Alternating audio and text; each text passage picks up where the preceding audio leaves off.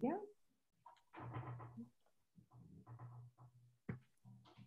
Hello, hello, and welcome to the first installment of Christine and Guests as part of TFF's live programming.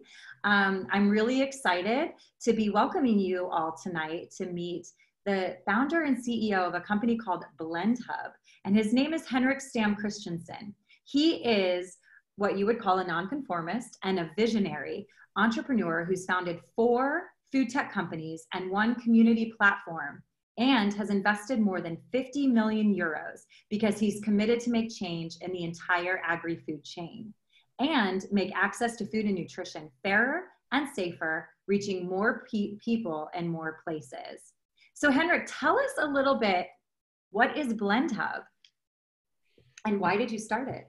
It sounds crazy, right? Thank you very much for having me tonight. And you and me, Christine, we have been talking a long time about finding a moment. So what better moment than to be here live with you and having people listening to our conversation. So at least everyone will know what we are talking about. And I'm sure that will be a lot of good stuff. I'm excited, yeah. My story is, of course, is long because, and I will do it very, very short, and then we can come back to bits and pieces. But, you know, I actually started with the food industry when I was around 14 years old. And I said to my mom, I wanted to manage the biggest company in the world. So since then, you know, 35 years have gone, and you reach a certain age and you look back, and it's of course very easy to connect the dots backwards.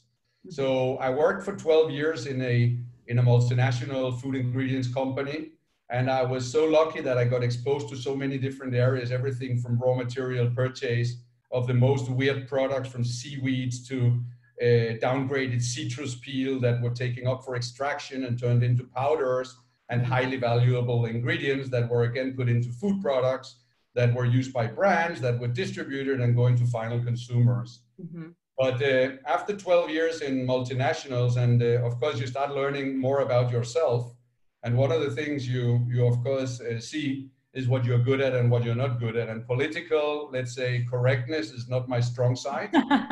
So I was thinking a couple of times about it was probably about time to find my own ways.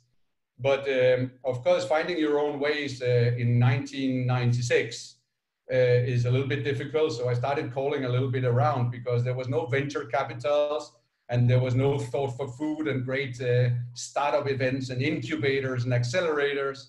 So I called a couple of companies and asked them if I couldn't distribute their products in Spain, because my last job was actually in the Iberian Peninsula. Mm-hmm. And as a Viking traveling around the world, I was very fascinated about Latin countries, mm-hmm. because being politically incorrect and not having, you know, the strictness of the Nordics, mm-hmm. where basically you are structured from birth to death. I found myself great in Latin countries. So I decided to start this company, and I said from day one, and that was a little bit funny as well, that I didn't want to be a distributor. I wanted to be a blender. And in the end, you know, I've heard all this about the blends, and one of the things I never understood with blends is they were all black box.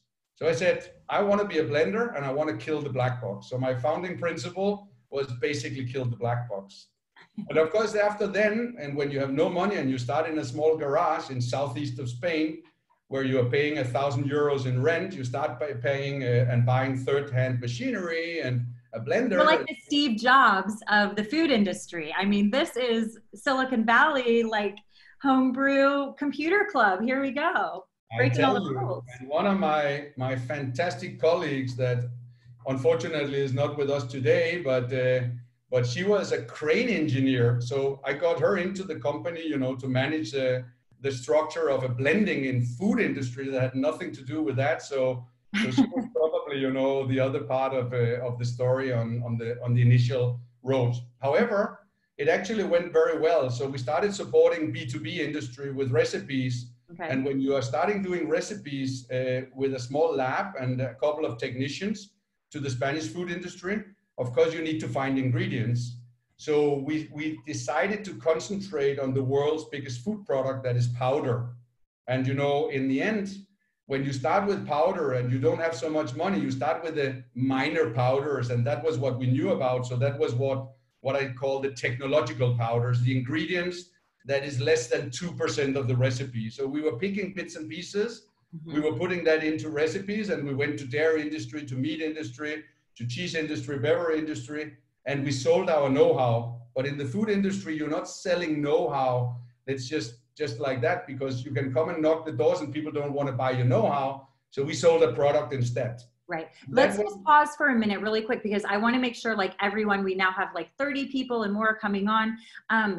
How ubiquitous food powder is in the food industry. That was certainly a big aha moment for me. I mean, it's in everything, like even ice cream and all kinds of, you know, consumer products are based on food powder. So maybe can you just take like 30 seconds and explain a little bit like what food powders are used for?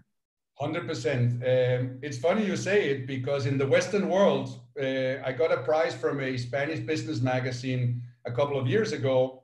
And the leader of that business magazine, she said, I hate powders. Yeah, exactly. And she was a like baby milk. Yeah. Yeah. Sit with a foodie in the Western world and you say powder, and it's like the most nasty word they ever heard. Yeah. And then you say, hey, are you giving your infant nutrition?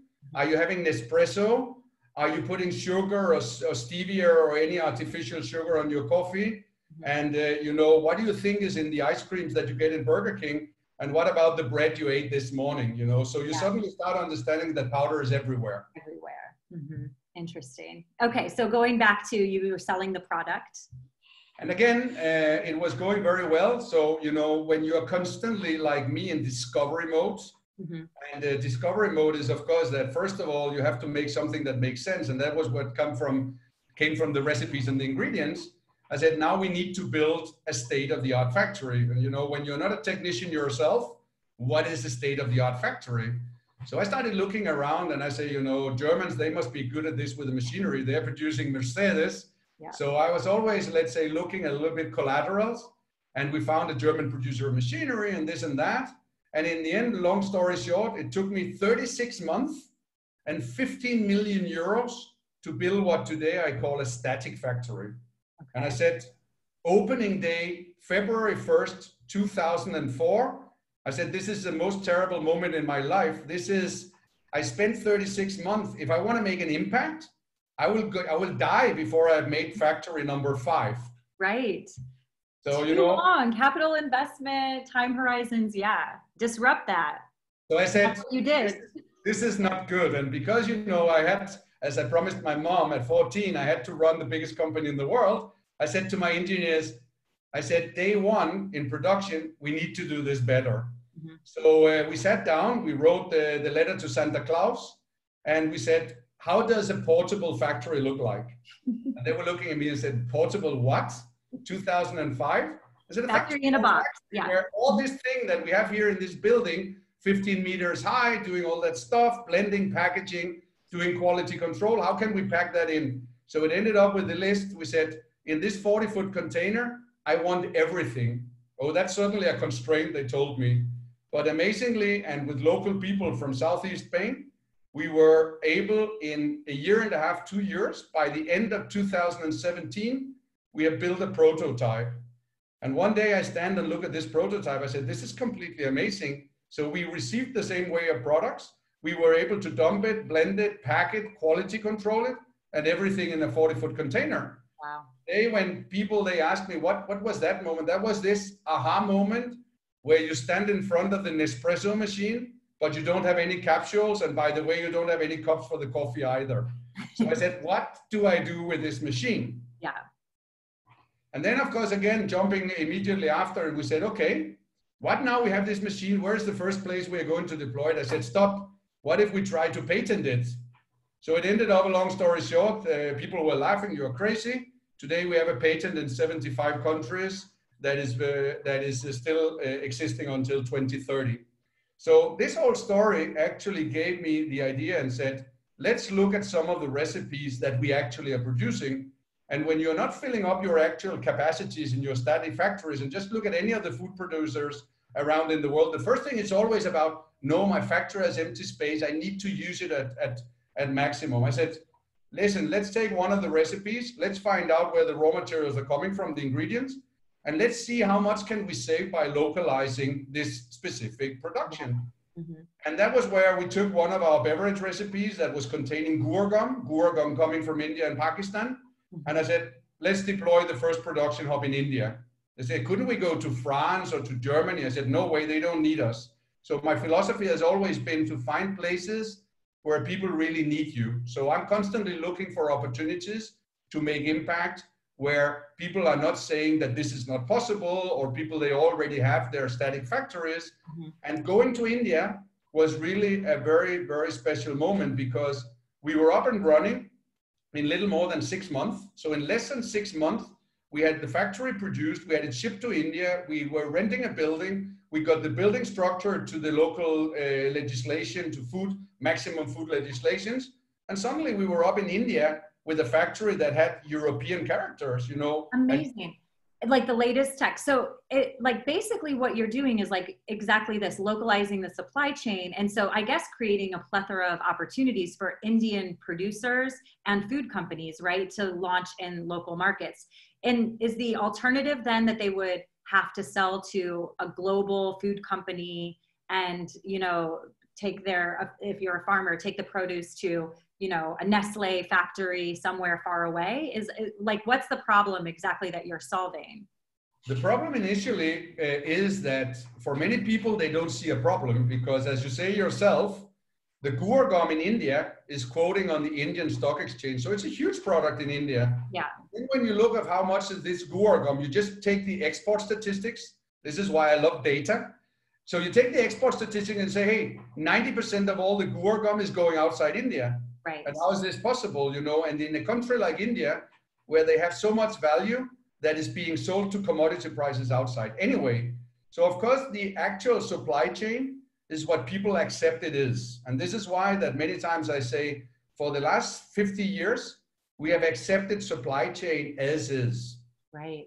Of course, when we deployed the first hub in India and we said we could produce with the same quality, with the same safety, with local producers creating local value, we started connecting to the guar producers and say, hey, why don't you sell to us? And I think the most important thing that will make everyone nod when we talk about supply chain is that from 180 days from buying the guar, having it produced, having it shipped, coming to Spain, being controlled in the entrance into the EU, being blended, being packed, being quality controlled, and being sent back to the Middle East, that was 180 days. In India today, we have a turnaround time of 10 days. Wow. So, amazing.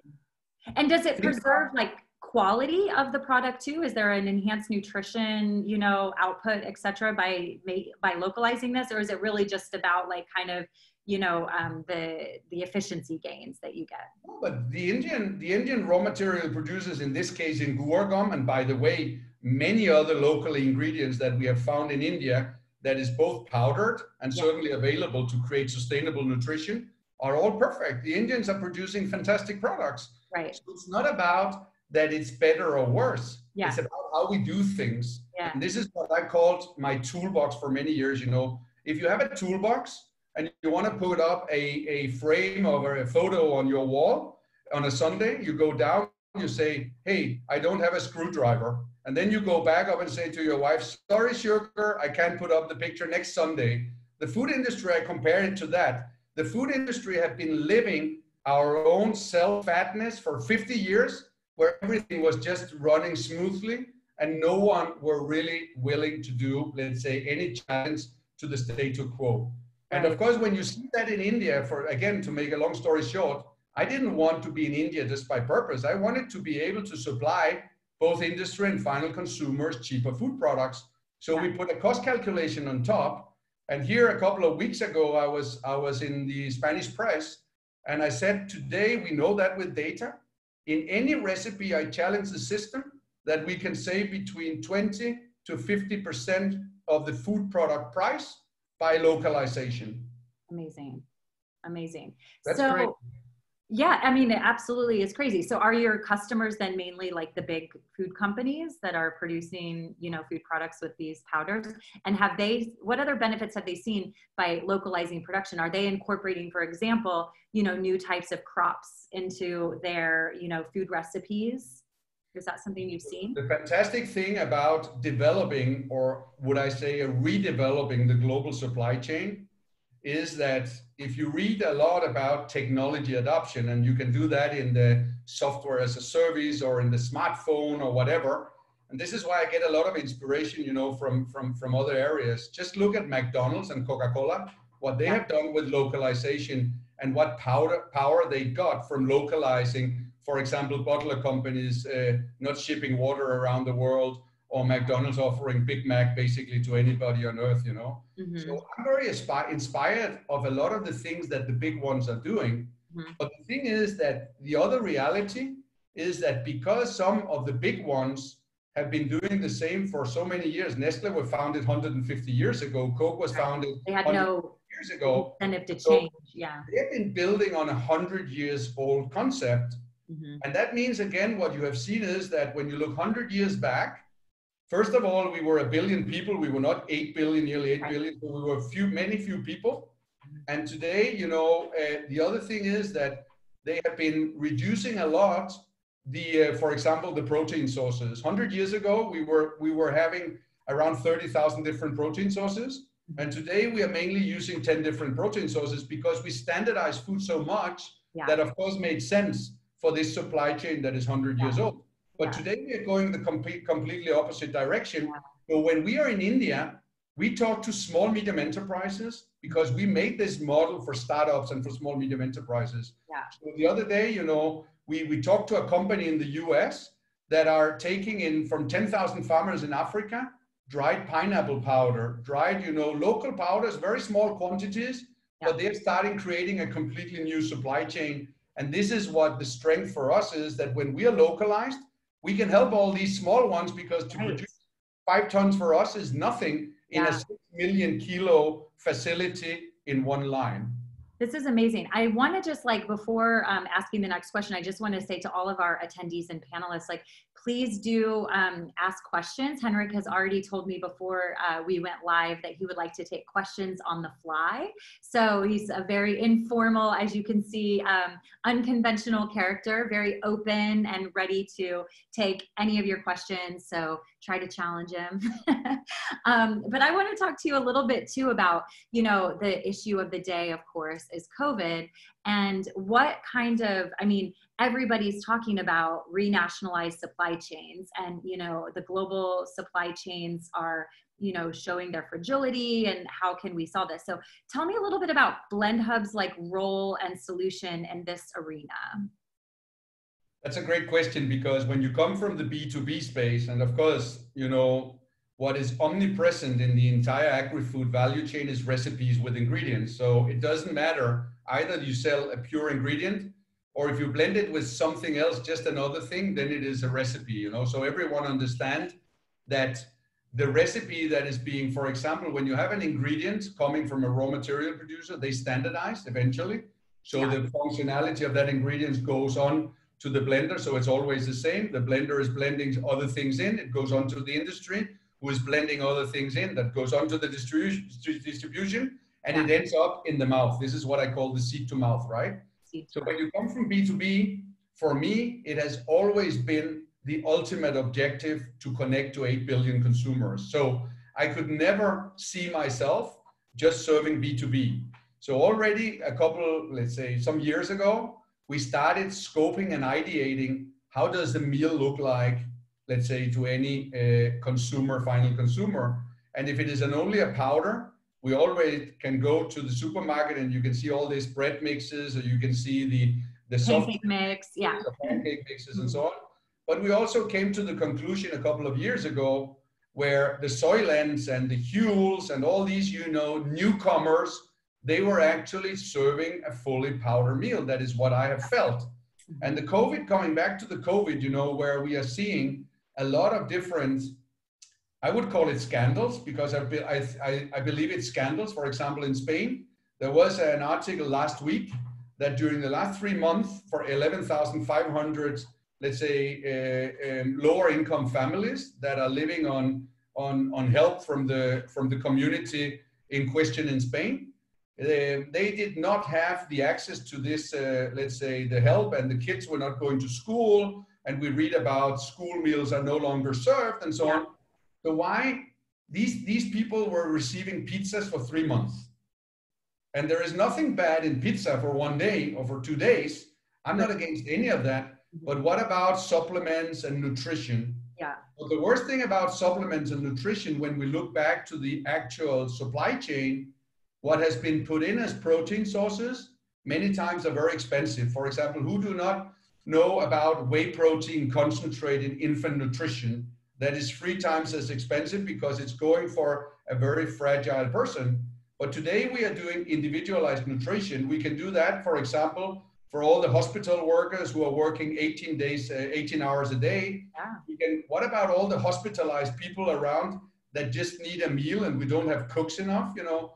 So this is how Blendhub have been looking at this situation. And we're actually right now just in the middle of creating a crowdfunding campaign that is based on buy one, give one for free, because we of course want to participate in making everyone aware that powder is not a nasty word, and it actually can do a lot of good for people who are in extreme situations in a specific moment in time. And I have to share with you, I actually had my mind changed too about Soylent. I was talking to one of my good friends, and I've always had this dream, by the way, of bringing under the TFF umbrella the CEO of Soylent together with someone from Slow Food and just see what happens. You know, I'm sure that would be a riveting debate. But at TFF, we very much embrace that there's not a one-size-fits-all solution to how we're going to nourish, you know, nearly 8 billion people and growing. And there's specific, you know, circumstances that people go through. And like you rightly mentioned, there's like, you know, hospital workers on the front lines who may not have time to sit down and eat a nourishing meal. There's, you know, also a friend of mine who I was having a chat with about this, you know, he went all in on Soylent for his lunch meal. And I asked him why, you know, and he was talking to me about, you know, he has to drive a lot for his job in the United States. And he said, my option is a drive-through fast food restaurant.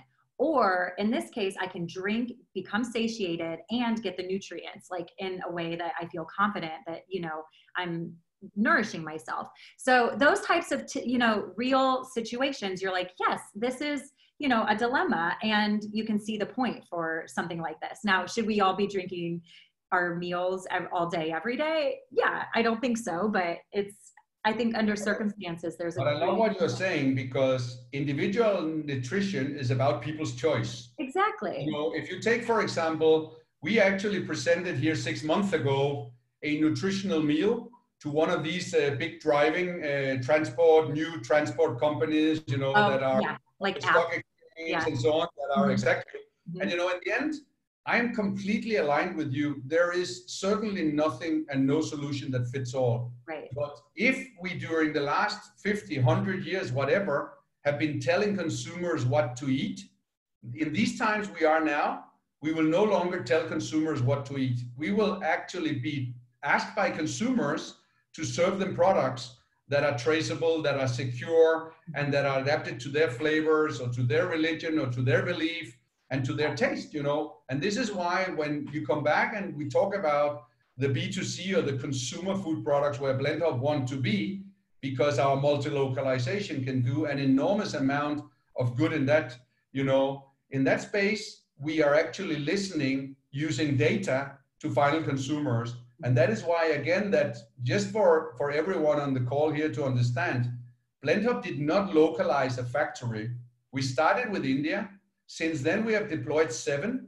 We call it the world's first network. So anyone that comes to us, being Soylent or a small Indian producer of ice cream mixes or whoever that is, once they have validated one of the factories, they have validated a network of factories. So connected. They have a customer in Latin America. We have a hub for them in Latin America. If they have one in US, this year we hope to be in the US by the end of this year, beginning next year. So, you know, the reason for creating a network is actually to offer, in this case, final consumers via entrepreneurs, startups, all the people you're hosting on TFF. We want to help them being successful. And that is why that in Blendhub and now in the new cloud blending platform that we can talk about a little bit later if you want, we always have been looking at win-win-win.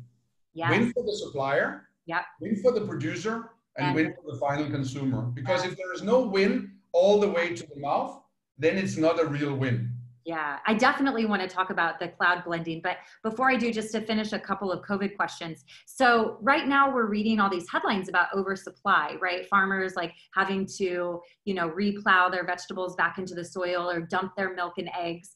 And I was wondering, like, does Blendhub, like, can you help solve this? Like, can you take their perishable goods and, you know, powderize them so that they can have extended shelf life? Is this, you know, a role you can play? Yeah. It goes perfectly aligned with what I call platforms. And when you read me on social media, I talk a lot about platforms. And platforms is, again, that we look upstream and downstream. The good thing about Blendhub is that we have turned our business model from being a product company into a service company. And that was a big step. So actually in 2015, we decided to kill our own first brand. How many companies do you know with 17 years of success that just killed their own brand overnight? And it was funny because people in Spain, they said, oh, Blendhub disappeared. And we actually closed our own recipe development lab by purpose.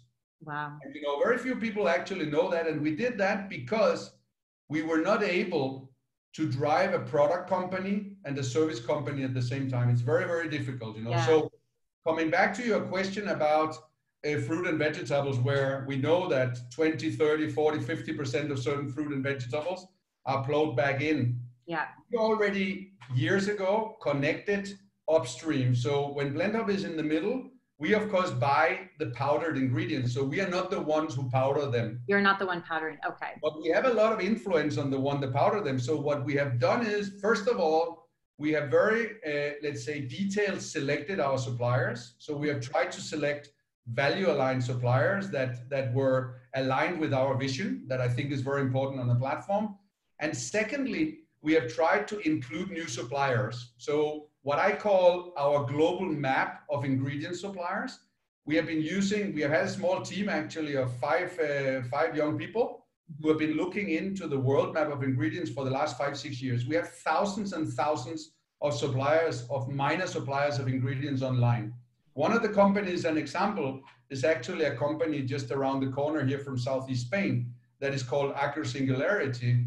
And when we called it, and when we talk to these people, we have tried to be an inspiration for them as entrepreneurs like you are hosting in TFF. Yeah. And today they actually are creating their own powders on third-party factories that is based on waste material. So they have, after 3-4 years of intensive work, actually not only, let's say, created powders from waste, but they're actually including factories that are in their downtime period are having free capacity. So they go around and they localize the producers when they have little or nothing to do. So they turn these downgraded or waste material into powder. Isn't that incredible? And that's absolutely incredible. And we are helping. Is this cloud blending? This is what we are moving to cloud blending now. I'll tell you, I'll clarify. It's a little bit crazy. But the thing is that in a certain way, we always wanted to help. And this is what you can see on our YouTube channel. We wanted to help new startups being successful, because otherwise we are not changing anything. Yeah. And I think Agri-Singularity is a great example. Fantastic people where working together in solving issues, of course, always start from under the radar screen. And this is why we know so much about exponentiality today. You know, if we help them and they're successful, we have more powder. If we have more powder from downgraded material, we are taking care of a certain problem that has to do with waste and wasted water and wasted a series of things. But we're also giving consumers, final consumers, a possibility to incorporate nutritional ingredients into meals. And one of my passions, and I really believe in this, by the way, is we're able to turn these I call it the rich man food, because when you look at sports nutrition, you look at all these guys. I don't have these big muscles yet. I'm still trying. Yeah. But it might be that I eat the wrong things. But the thing, when you look at prices of sports nutrition, this is rich man food, right? This is very expensive. But all these nutritional products that in the end you combine based on carbohydrates, you put fat and then you put protein, and then you create a meal with 400 calories, and people can eat that. You know, this is what Soylent does, what Rob Reinhardt, he did for silence, you know, as a calculation. And when you take that calculation and you put this waste material, you are solving so many collaterals at the same time.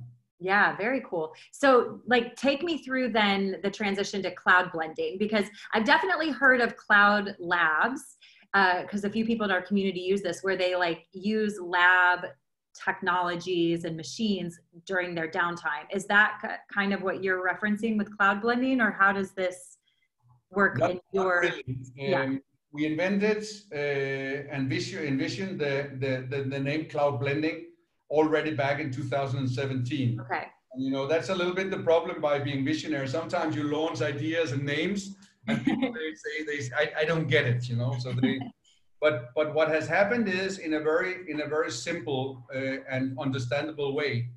Of course, in Blendhub we were finding our own legs. As I said, in 2015 we killed our own development lab and we started doing service. So we turned our model around, hosting recipes from third parties with ingredients from third parties. So we connected all that into our hubs as a service model. So instead of selling a product at, for example, €5 a kilo, we were selling a service at 50 cents a kilo, right? So it completely changed in the model. So what was the strength of Blendhub? And this is what we have been driving towards the last years. Blendhub today is able to multi-localize food production anywhere in the world in less than 6 months in a truly replicable model. So we have made the McDonald's model. So like when you call McDonald's and say, I want something down the corner, in 3 months, you have a Big Mac store around the corner, right? And then we are now offering what we call food as a service. So we have a lot of freelance formulators. We have a lot of ingredient suppliers. I told you about recipe providers and ingredient suppliers. So we have a lot of these people who are collaborating with us. This is what Steve Jobs, he called 1,000 songs in the pocket. I call it 1,000,000 recipes in a Blendhub today, right? So these are the kind of things we can do today. So we are becoming a Blendhub today as a company that really are using all the hardware and all the software we have created over the last, 15 years. And this is the business model. So Blendhub is in serious execution of that model now. And this is why we will deploy more network hubs. And next year we are going franchise as well. So we will deploy many more hubs. What is cloud blending? A lot of the things on the Blendhub umbrella, and I will give you one example, are very high-tech solutions and a lot of data-based. So we have been looking a lot on data the last 10 years, because imagine how it is to drive a factory that is 5,000 kilometers away and you only are driving with local people. You need to have an enormous control over your physical installation. One of the things we developed under this umbrella was a very special cloud-based quality control system, because we said, okay, in India, we have incoming ingredients. We don't know exactly who are, what batch is it coming from and so on. So we need somebody in Spain, where our headquarters still are located today, that actually are able to validate the ingredients going into the Indian factory. So we developed this very powerful software that we put on top of a very well-known technology that has been around for 30, 40 years that is called near-infrared spectroscopy. It's an imaging technology. So because we did not like the softwares that the near machinery producers gave us, we decided, as we are challenging the status quo, to develop it ourselves. So we made a very easy software, and that sits on the Blendhub. And we have made more than 400 libraries of ingredients and 500 libraries of final recipes. But what makes sense for me right now is to open our hand and say, if we create a platform, cloud blending, where we can do so much more that is working within Blendhub, why don't we take this software and segregate it onto the cloud blending platform? So the cloud blending platform is a platform where we look at better digital tools, digital signatures, a lot of different things that we have been touching upon in Blendhub. So we are basically taking our innovation engine and move it out onto the cloud blending platform. And by the way, right now, we are running our first exterior investment, our seed funding round A, where we're inviting, let's say, external investors and impact kind of investors into this model to say, if we have more people participating in actually making these tools available to anyone, we will be able to scale optimization of global supply chain, traceability, security, and prediction much faster. So this is what cloud blending is about. Very cool. Very interesting. I'm getting some questions in from the audience, so I'd love to turn over to them. So you've set up these localized hubs. Can other multinational companies take on your model? And do you think that they will anytime soon? Absolutely. One of the things is that, first of all, I talk too much, but I actually talk too much on purpose, because if we want to make an impact, nothing is mine or yours. It's all about us. The thing is, of course, what we pretend is that we have to be very, very smart and very lean and very fast. So what we have done in Blendhub really is that during 15 years, we have been developing an enormous amount of hardware and software under the radar screen. So what is actually happening right now, because blending and packaging, the funny thing is, I ask you, what is blending and packaging? People have been having in-house blending and packaging because they wanted to hide their recipes and they wanted to hide what they were doing. Just remember the secret Coca-Cola recipe. Yeah, exactly. Yeah. Right? Still a but secret. Today, there is much more understanding that we have so much technology that in the end, you know, I can go and take a Nesquik recipe and I can find out plus minus 0.5% exactly what is inside. So it's no longer about the secrecy. It's about making things happen. It's about the famous toolbox. And that is again why that we want actually, and we are inviting anyone from startups to small, medium enterprises to the big food and ingredients companies to participate in the model. And what we are seeing right now is a turnaround where some of the big food companies and ingredients companies are starting to come to us and test us. So actually over the last year, year and a half, we have been getting more and more validations of our business model. And one of the biggest in the world, the funny thing with their engineering departments, they said, but we did not have Blendhub approved. We don't know the Blendhub mixer. So in the very beginning, they asked about the speed of the blender. I said, it doesn't matter. Can it do your product? Are you satisfied or you're not satisfied? So we are overcoming all these, what I call infant diseases. And we see an enormous drive because nobody wants really to develop a new blender, a new packer, or a new quality control. And that is also why we are now going next year franchise. So if anyone do not want to support our network, that of course is done for the good of small, medium enterprises. We want to do Africa, we want to do Southeast Asia, we want to do Latin America, where maybe some of the producers do not have a huge amount of product.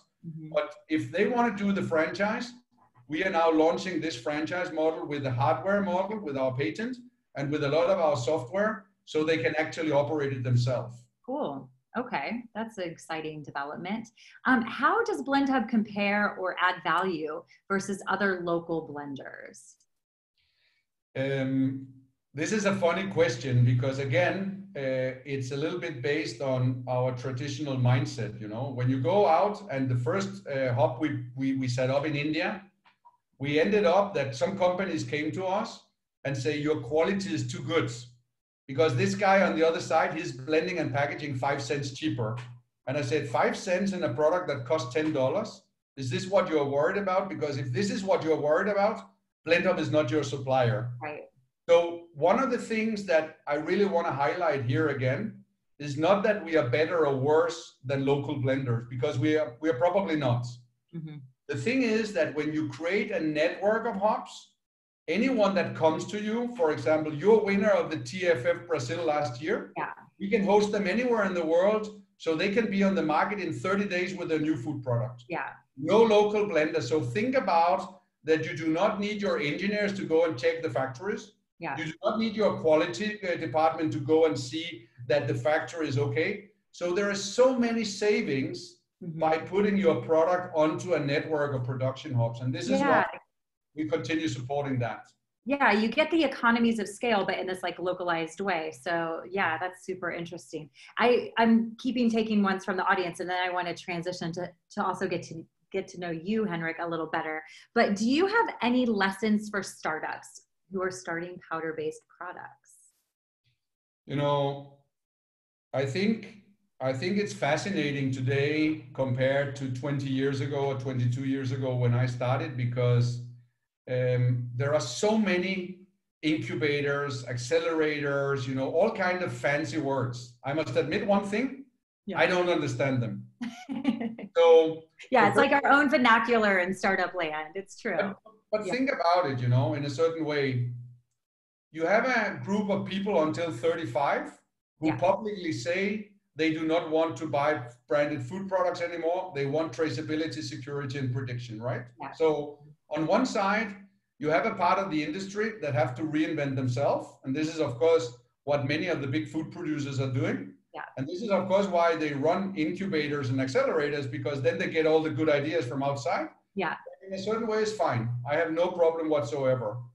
But if you're only passionate by entrepreneurship and startup because you want to sell your business off in a year, I don't think you're an entrepreneur. And I'm sorry to say it, because the best entrepreneurs, and I'm seeing, thanks God, a lot of young people who are very, very passionate about changing the world and certainly not passionate about selling.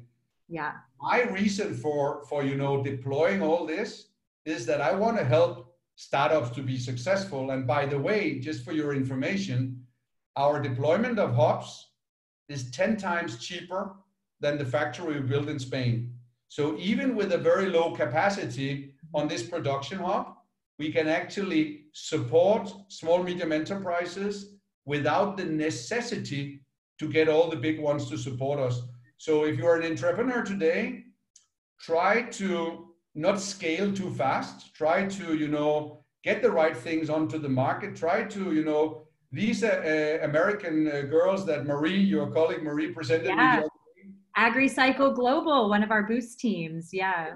Crazy about, you know, they have created a business based on some tons, a very, very small volume in the beginning. And now they have reinvented the supply chain and now they are growing. If they had not been on that track as entrepreneurs, this would not have happened. And now today, they have 11,000 farmers that are happy thanks to them. You know, these are the kind of things that I think entrepreneurs today have to think about. Yeah. And I guess that really excites you because you're like at your core an entrepreneur, which I find fascinating because your company is like, what did you say, 17 or 20 years old? It's 22 years old. We are 160 people and we are raising your Series A. But you know, you're like in startup mode. But that's, I mean, I have to say, like TFF ourselves, we're 7, I guess going on 8 years old, but we still are like a startup in everything that we do. And I think that keeps you fresh and open and kind of like, let's serendipity happen, which is exactly how you're able to take on these opportunities. We call ourselves a startup with 20 years of history. Exactly. So, I mean, but I also think like, particularly in food and ag, these time horizons are quite normal for like how you can make impact, because it is a very like complex, you know, industry with all of these like local nuance and how food products are like produced and what's consumed, etc. So I think your approach is really, really fascinating. And I want to transition a little bit to like you yourself and how you keep yourself like in that state of mind where you can be innovative. You know, you've been building this company and doing incredible things, but yet seeing opportunities like every time you turn around. So how do you do that? Again, is that just a superhero skill? I think, you know, it's all come from passion, and of course you end up believing that there must be more between you know, more in the earth around that gives you this energy. So I'm extremely energetic, but the thing is as well that I have a normal saying that 1 + 1 have to be more than 2. Yeah. So in a certain way, if you're constantly challenging yourself, and a lot of my people around me, they say, you're crazy. Hey, you have it now. You don't need you that. But in the end, you know, I admire great entrepreneurs, and thanks God today, we can read about them online, you know, read about a guy like Steve Jobs or Jeff Bezos or Elon Musk, you know, it's just a pleasure, you know, and I don't care what is behind, because when people are challenging the status quo, I think that everything initially is good. And as long as, of course, they are good people as well, and they want well, in the end, this is what it's all about. And my energy. No, our mantra here at TFF, I don't know if you can see that. Yeah. Uproot the status quo, yeah. Exactly.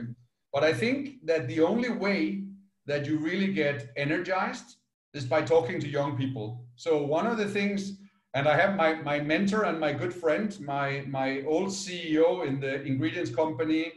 He is still today on my advisory board. He's 76 years or 77 years old or whatever. Sorry, Hans, if I'm wrong. But you know, he is so passionate.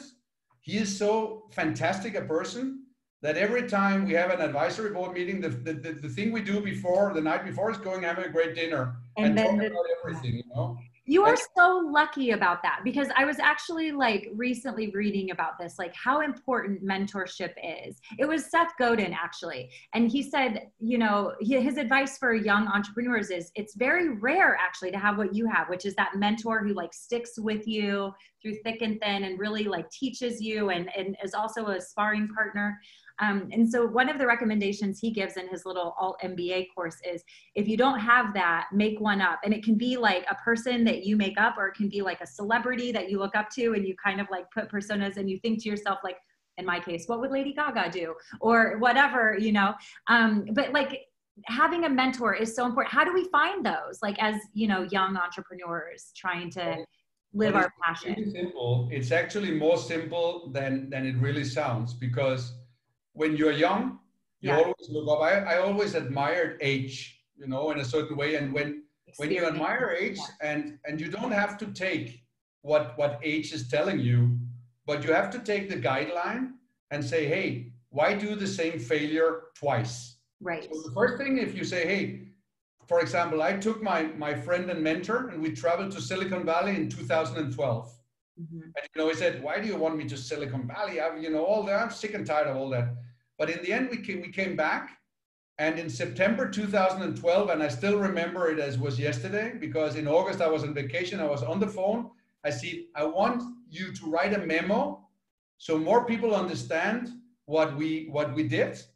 And he called it a window of opportunity.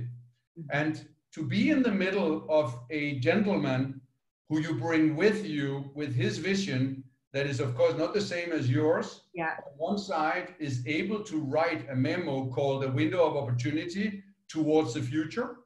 This is what I was inspired. And again, having young people behind you, I'm giving, let's say, everyone that is around me the time to talk. And this is why what I said to you before, I call it floating. Most of my time, I actually prefer not really to have a day job, a work, but actually floating around and talking to people. So the people, for example, I have a story as well about this. We have a guy in Blendhub today that is son of a very important businessman in Spain, you know. Mm-hmm. He's called Pablo, and he's an incredible guy.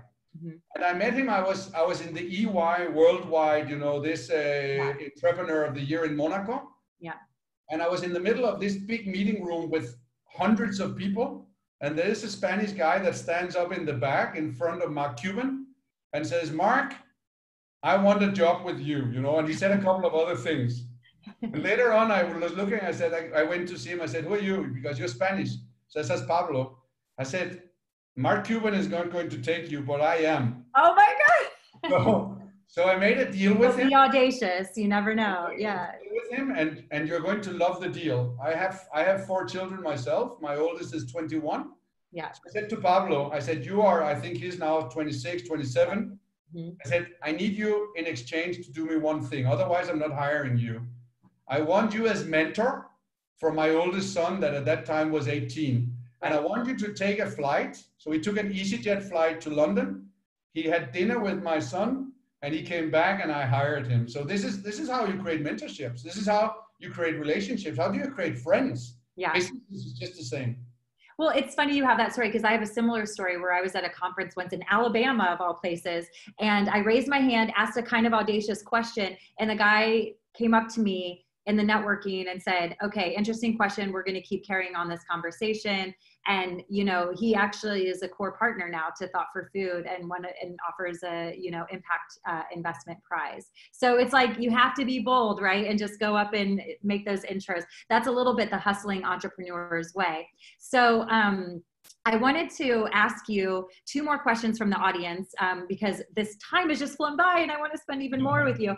But, okay, so I guess like this is a little bit around the entrepreneur's way, but it's basically like, how do you crack this nut of funding, which is like especially hard for our TFFers, right? Because we're like early stage entrepreneurs, a lot of time coming from emerging economies, right? And without a lot of experience under our belts, because we are like leaders of the next generation. So what are, you know, the funding options? Where are the places we can go to get that kind of like pre-seed investment to keep ourselves going? The funny thing about funding, and maybe I'm not the right person to ask that question because I self-funded, you know, so yeah. Because I don't trust so many of these money that comes to me, I prefer to invest in myself, you know. Yeah. I'm a little bit coward in that sense, right? So the thing is that when you look through, and I like to study things, you know, I remember, by the way, in Monaco, Mark Cuban, he says, anything I don't understand, I start reading 6 books about it, and then I go to 3 conferences, and then I start understanding. Sincerely speaking, I did not understand funding very well. For me, it was always something secondary. The thing is that today you have traditional banks, and banks today is not your funding option. Yeah. And then you have, for example, you have debt funds. Today, for example, when you're doing something truly new that can impact, for example, emerging markets, you have a lot of funding opportunities that is related to the part of the world where you want to impact. So we are, for example, today talking to IFC in Washington, part of the World Bank. Yeah. That's very new to me, you know, in a certain way. A different, but yeah. You talk to the right funding partners and you tell them your real story, you look them into their eyes, and if this is something that fits them, in the end, I continue the conversation. If it is somebody, and I have a lot of people that come to me and say, I like your idea, but I want 30% ROI. I said, thank you very much. I will take it slow. So I think it is very, very important that right money find right projects. I love that. You never, ever take the wrong money, because this is suicide. Gosh, I needed to hear that myself today.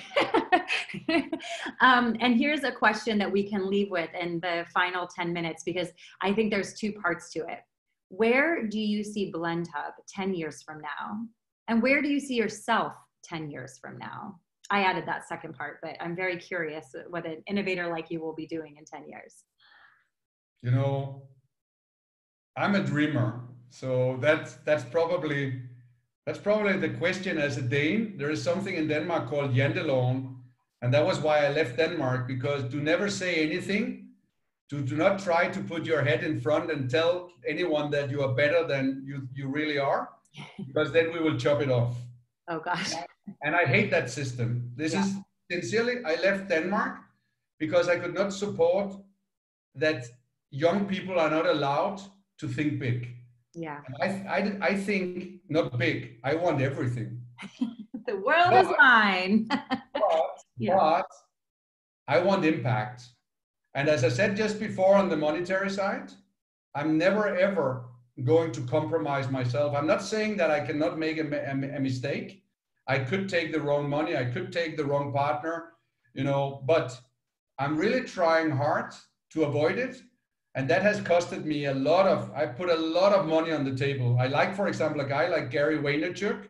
He's always talking about happiness. He talks to the young people, but he also talks to me, you know, to have a sustainable business model, to have a career that is based on the right people and value alignment is much more important than just reach success at any price. But I want everything. So I continue, you know, first of all, I see Blendhub, sincerely speaking, having hundreds or maybe thousands of deployments of production hubs around the globe, because I know the volumes that are being blended and packed.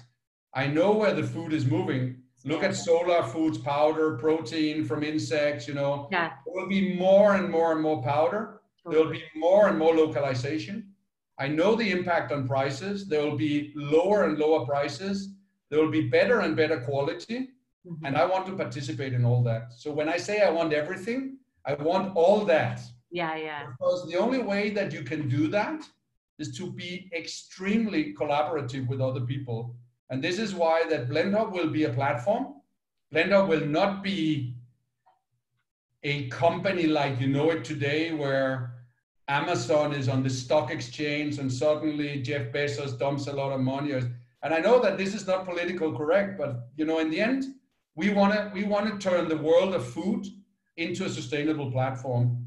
And personally, I would love to lead that. I have the capabilities. Of course. I have the experience. The vision. And I am humble enough, you know, not to want to take all the medals myself. I just would love to do this because I think it's a pity if we don't do that together. I feel like this is like an acceleration, you know, inflection point based on what we're seeing as a result of like COVID and this like hyper localization that is starting to permeate a lot of the discussion. So I think that your time is now. So, and last question, favorite book or favorite like role model that can inspire, you know, our community, and we can.